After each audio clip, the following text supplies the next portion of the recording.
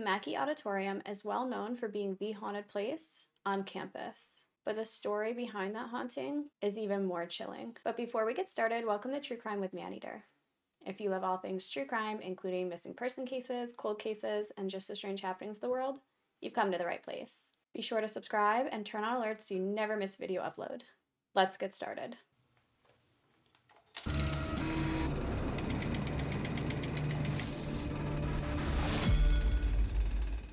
Before we get started, I do want to note that the details of this crime are incredibly disturbing, so viewer discretion is advised. Elaura Jacquette was a 20-year-old woman attending the University of Colorado, Boulder. She was studying zoology in hopes of one day becoming a biology teacher. She had just started learning how to ski, and often she worked various jobs and earned extra cash by picking fruit from cherry trees or babysitting to help pay for her contact lenses. Not only was she a great student, but she put a lot of time and effort into her church. But all of this would change in July of 1966. On July 6, 1966, Elaura was having her lunch and birdwatching on the grass near Macky Auditorium as she waited for the children she had been babysitting to get out of a movie theater that was next to the college. As Elaura is birdwatching, something seems to get her attention, and she makes her way to the west tower of the Macky Auditorium room. The remains of her lunch, the binoculars she was using to birdwatch, and her wallet were found near a little irrigation channel that runs between two buildings. Unfortunately, her body would be discovered later that afternoon by a couple of students in the isolated organ recital room of the West Tower. Once these students found her body, they also found a grisly crime scene. They ran, they got help, and when police arrived, they realized something seriously troubling happened here. Elaura had been raped and beaten so violently that her teeth had been knocked out, and it seemed that somebody had tried to set her on fire. But it didn't work because of how much blood was left behind.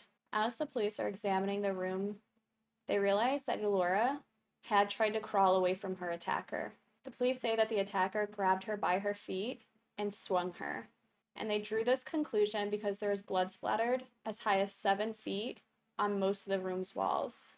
Obviously, this shook not only the university community, but everybody in Colorado. This was an incredibly violent crime that happened on a safe campus. This young 20-year-old girl is birdwatching, she's eating her lunch, she's just relaxing, and suddenly she's met with just incredible violence. They knew they had to do something. For the next 30 days, police would interview about 1,000 suspects. They still really had no leads. And then they would come across a janitor that was working at the college, and his name was Joseph Dreyer Morse. And then suddenly, they arrested the 37-year-old man. They would soon learn that on the day of Elaura's murder, that Joseph Dreyer's 2 teenage daughters had seen him carrying a bucket full of bloody clothing. They also found evidence that he had been in that auditorium when they found a bloody handprint matching his. Witnesses would say that they saw Joseph Dreyer Morse drinking at a bar near campus that day. And as police are questioning witnesses, they soon realized that Joseph Dreyer Morse was not a calm and friendly janitor. In fact, when he drank, he became incredibly violent, and incidents of violence would come to light during questioning of these witnesses. This janitor would continue to claim his innocence throughout the entire trial, even after he was sentenced to life in prison. And then in 1980, he would make a confession. He would say that he met Elaura when she worked at the admissions office, but he'd never said how he lured her up the winding stairs of the West Tower and into the organ recital room. The thing is, Elaura was a singer and pianist, and she just loved music. So many think that he may have made some sort of excuse based on that, maybe that he wanted to learn piano, or maybe he needed help moving something that would get the kind and sweet and loving girl to help him. He would say that once he got her up those stairs and into the room, he made sexual advances at her, which she had rejected. He would say things got out of hand, but refused to say anything more, and died in prison in 2005 at the age of 77. Cases like this bother me to no end because this young woman who is just starting her life, she's getting an education, she's at her school bird watching and eating lunch, and she's murdered viciously. I mean, this was a vicious and unhinged attack on this poor girl. It always makes me question screening processes for obviously positions at colleges or, in cases like working at apartment complexes when you have access to other people's homes or schools or things like that. What is this application process? Are we not screening people thoroughly? Did he not have any violent crimes? Did he not have any crimes in general? I mean, they did mention violent incidents when he was drinking at the bar. Were none of those reported? Was he never arrested? Had he never attempted to lure another woman into an empty room? Had he never made sexual advances to another student on campus? And if he had, why wasn't he fired right away? Elaura's mother, Opal, kept a 3-ring binder packed full of her daughter's stuff. In that binder, she has a scrapbook of her report cards, pages from her school planner, Bible certificates, and she even has a wedding anniversary card that Elaura had bought for her parents, but the card is blank. Elaura had purchased the card and died 6 months before her parents could celebrate their 22 years of marriage. And that just shows how thoughtful she is. I mean, it was 6 months before their anniversary and she found the perfect card and had put it away just to make sure she had it.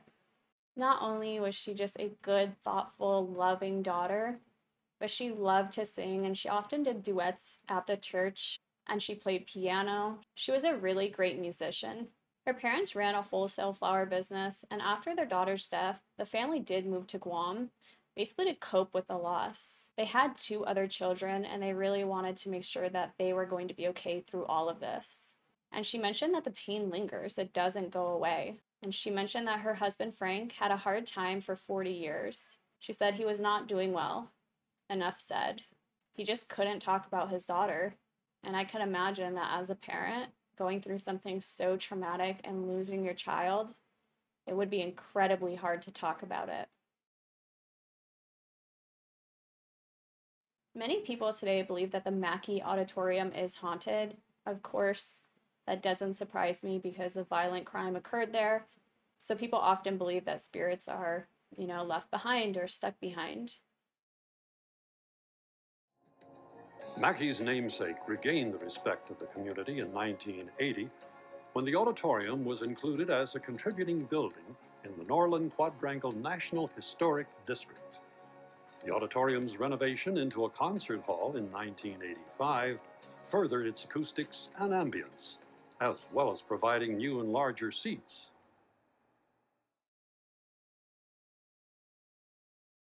People often claim to see a woman walking, or they hear piano music when nobody's in the room, or just sometimes they hear it fluttering out of the building. Unfortunately, that means the Macky Auditorium became this infamous place where you can go and try to see ghosts and hear the piano music playing while nobody's there. I think people fail to remember that a young, talented, full of life woman was brutally assaulted and murdered there. So it's kind of disheartening that people want to go and investigate it when, honestly, they should just let it be. But that's it for today, guys. If you like this video or any other video on my channel, be sure to subscribe and turn on alerts so you never miss a video upload. If there's a case you'd like me to cover, pop in the comments below, and I'll be sure to get to it. In the meantime, check out some other videos on my channel while you wait for the next upload, and I'll see you then.